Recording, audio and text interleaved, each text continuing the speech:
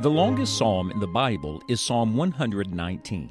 It has been called the Psalm of the Scriptures because it concentrates on one thing: the amazing sufficiency of God's Word for our lives.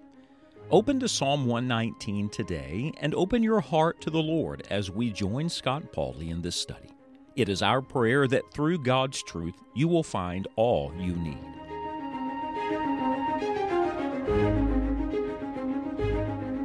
Words matter, especially when it comes to the words of the living God.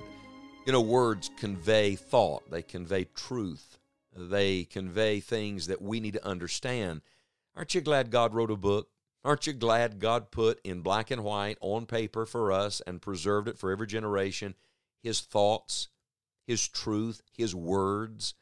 And I want to say to you today that every word of the Word matters. We believe that all Scripture is given by inspiration of God and is profitable. So every word of God and the very words of God are given for our benefit. If that's true, then we need to be careful not to just skim over words, to think we know what they mean. We've come in our study to the longest psalm in the Bible. It's Psalm 119. There's 176 verses, of course. And in 176 verses, there are a lot of words. And there are a lot of words that God repeats, that God uses to emphasize certain things. I want to pause right where we are in our study and give a little parenthesis, if I may, because we've examined the first section, the first 8 verses of Psalm 119, and we're about to launch into the second section, and I think it's a good place to point out to you that God uses 9 distinct words in Psalm 119 to reference His Word. In fact, in almost every verse, all but about 4 verses, and we'll look at those later, the very Word of God is referenced using one of these 9 words. These are words for the Word. I want to help you identify them. I hope you'll make a list of them somewhere, and it's going to be fairly easy because the first 7 are found in the first section. And then the 8th is found in verse 9, and then the final one, the 9th one, is not introduced until verse 91. So make the list somewhere, and not only do I want to help you identify them, I want to help you apply them, because as I've meditated on these 9 words, it has really come home to my heart that every one of these connects to my life in some way. Remember, the emphasis of Psalm 119 is on obedience, on doing, on keeping God's Word. So let's start. Verse number 1, "Blessed are the undefiled in the way who walk in the law of the Lord." So there's the first word, the word law. It's a word that perhaps you've heard before. It's the word Torah. The Jewish people referred to the first 5 books of the Bible, the law of Moses, using this word. But when you come to Psalm 119, it is not just referencing the books of Genesis through Deuteronomy. It's a reference to all of God's law. You see, the God of the Bible is a God of order, which means He is a God of laws. He's a God that gives clarity and gives certainty. And by the way, and this is very important, His laws do not change. Our world today has so many laws, we just keep adding them all the time. You know why men have to keep adding laws? Because men do not obey God's law. If we obeyed God's law, we would not need all of man's laws. Because really what all the laws are doing, they're trying to keep sinners from hurting themselves and hurting others. And yet if we obeyed God's law, it would fix all of that. And the other thing that I find interesting is that in our world, people are changing the laws. They're shifting them. And why are they changing the laws? They're changing the laws because the cultural norms change. The mores of society are constantly shifting, constantly moving. So abstract, so relative. And yet, my friend, I want to tell you that God's law never changes. It is forever settled. His law never changes because His nature, His character never changes. Don't you think we need to return to God's law? This is a really good starting point, isn't it? In verse number 1, the word law.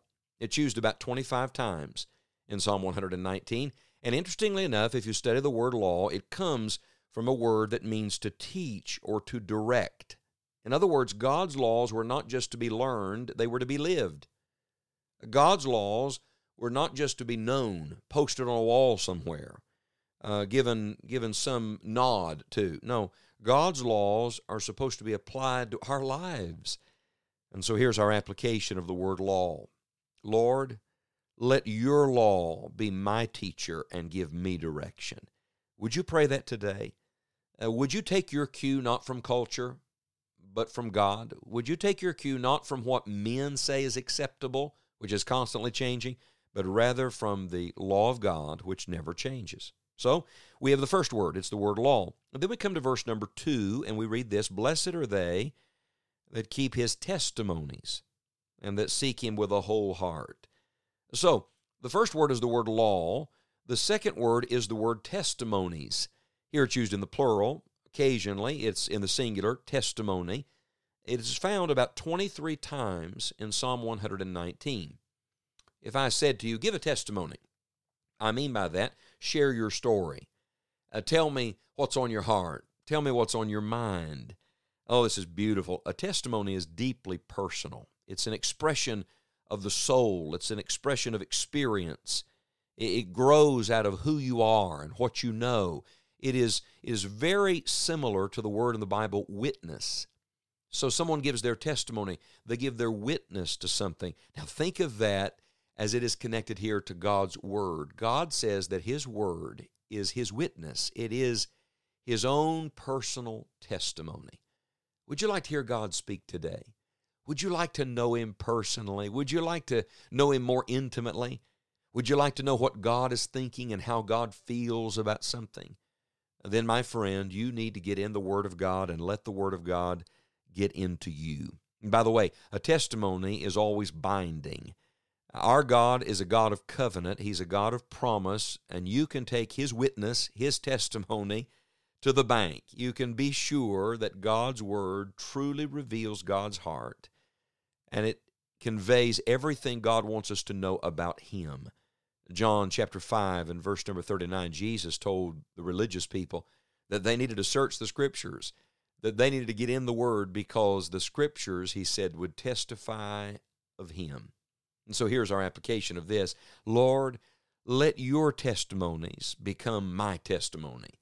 Lord, I want your personal word to become the word that guides my personal life. Oh, Lord, let your law be my teacher and give me direction, and let your testimony become deeply personal to me. And then let's look at one more today. Look at verse number 3. They also do no iniquity. They walk in his ways. Now, this is an interesting expression, his ways. In fact, the psalm actually began that way. Blessed are they defiled in the way. And now, what way are we referring? God's way. You know, there is a way which seemeth right unto a man, but the end thereof are the ways of death. We're not talking about man's way or sin's way or the world's way. It is the Lord's way. Now, this expression is only found a couple of times in Psalm 119 for the Word of God, but I think it's very important because it gives us quite a picture of what God always intended his Word to do, and that is to direct our path. The word that's used here for ways literally means a road, a course. As someone who travels all the time, I can tell you that direction matters. Direction determines destination. You better be sure you're on the right road and moving in the right direction. And God says if you want that to be true, get on the path laid out for you in the Word. In fact, in Psalm 119, verse 15, the word that's used for his ways is the word for a well-trodden road. I wonder, is God's Word a well-trodden path in your life? I love a new Bible, the look of it, even the smell of it. But there's one thing more precious than a new Bible, and that's a Bible that is well worn with use, not with abuse, but with use, read and marked. Oh, we're finding in it God's way. Lord, let your law be my teacher. Let your testimony become my personal story, and let your way become my way. May God's Word affect your life today.